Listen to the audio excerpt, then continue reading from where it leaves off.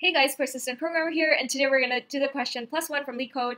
And before we get started, if you haven't subscribed to the channel yet, please go ahead and smash that subscribe button. That helps me create these videos for you guys. Okay, let's go ahead and understand the question. So in the question, we're given a non-empty list of digits, and what we need to do is we just need to add 1 to the last element of the digit. But if that number is 9, we will have overflow, right? So we need to add that carryover 1 to the number before it. So that's essentially what the question is asking. And there are many ways to solve it, but I tried to solve it in the most easy to understand way. So let's go ahead and look at the solution.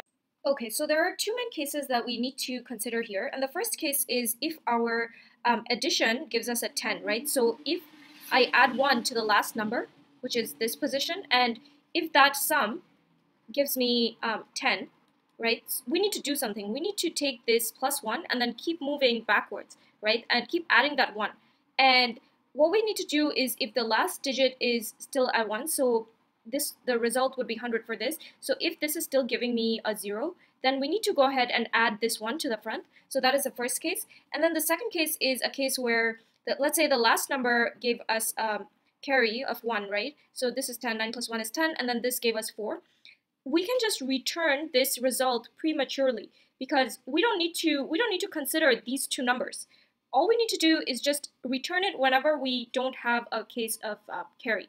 So I hope that helps you understand how we're moving backwards. So the two cases are if the sum is equal to 10 or it's less than 10, right? So anything here, so 3 plus 1, 4 is less than 10. So we don't need to really do anything. So we will just return our in-place changes that we made. So this is the part we changed because we moved backward, and this is the part we'll just leave as it is and just return. And for the first case, if we need to add something to the beginning, we will go ahead and insert a 1 because we know it's always going to be 1.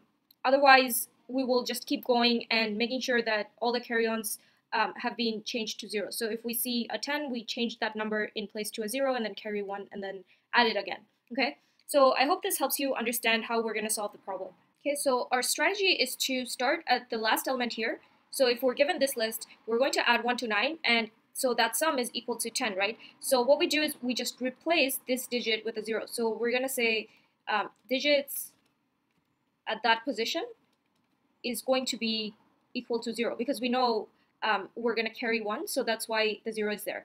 So then we again add this 1 to the 3, and that's 4, right? So that's actually less than 10. So what we can do is we just return the rest of the items that we haven't touched. So we're doing an in-place change here, and this is the answer. That's what we're looking for. So we're returning prematurely. Okay, it's going to become more clear when we write the code. So let's go ahead and dive into the code. Awesome, so I'm back in Leetcode, and the first thing I'm going to do is get the length of the list. So we'll call this n. So n equals length of our input, which is digits. That's the list we're given. And we need to iterate this backwards. So I'm going to write my for loop for that. So I will say for I in range, and it will be to the length of n. So we'll go from 0 to n. And what we want to do after is just add that 1 and check if that digit is equal to 10 or not. And if it is equal to 10, then we need to handle those cases, right? So I will add that 1. So I will say digit at the index I plus 1. Okay, so I added 1 to the last digit. Okay, I need to go in reverse. So I will say reverse range, reversed range. It's so easy to iterate a list backwards in Python just simply with this reversed function, which is awesome.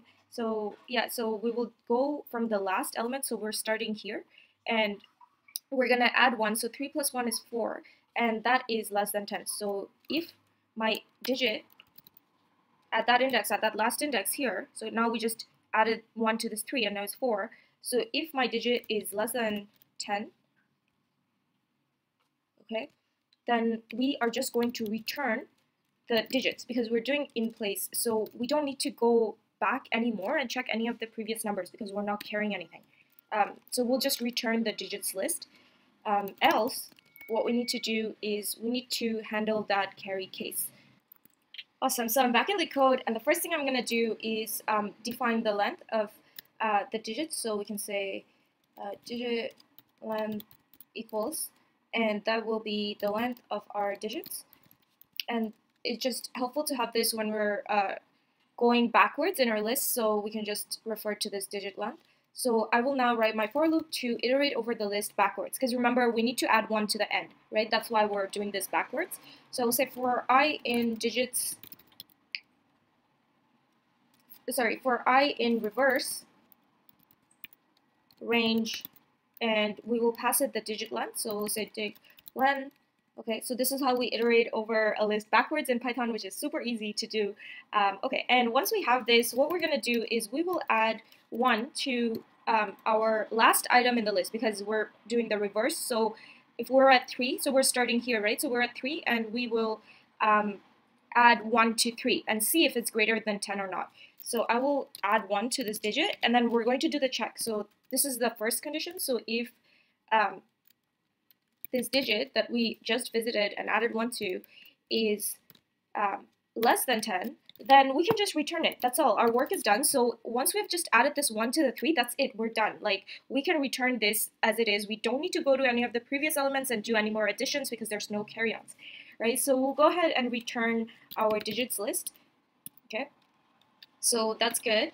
And then else if we have a case where we have like a 9, then what we need to do at the last line is replace it with a 0, right? So we will say at that position, digits, oh, these should be digits, not digit, because the name of the list is digits. So digits at that position is going to be equal to 0. So now what we've done is we have converted this to a 0, and then it will go back up again to the previous digit, and it's going to add 1 here, and then again see that, yeah, that is equal to 10. So what it's going to do now is again convert this to a 0.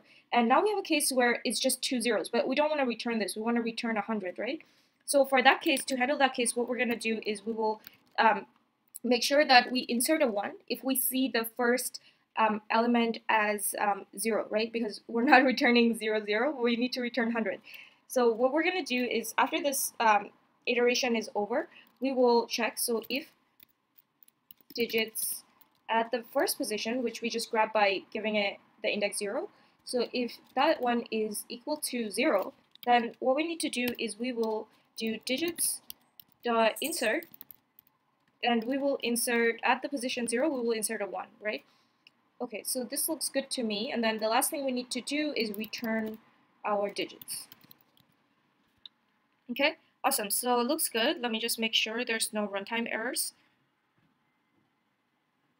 Okay, awesome. Accept it and submit. Yes, successful. Awesome. Okay, after doing this problem, I realized that I have 1 extra line of code, and I'll give you a second to think about it. You can pause the video and figure out where it is. Okay, so the answer is line 11, and that's because we actually don't need to do this check, because if the code is at this position, that means it's outside of the for loop, and if it hits this case, then it is always a case where we have this situation where we need to insert a 1 before our answer in the digits list. And that's because imagine if you have like 49 here, right? So it goes into the loop and then it adds 1 again to the 4, but this time it is 5, and 4 plus 1, 5 is less than 10. So it goes ahead and just returns the digit without actually needing to come all the way down and then insert and check if it needs to insert or not. So that's why we actually don't need this line 11. So I'm going to go ahead and remove this, and then we'll try and run our code. So let me just get rid of all this space here, and then I'm going to submit. Okay, awesome, accepted.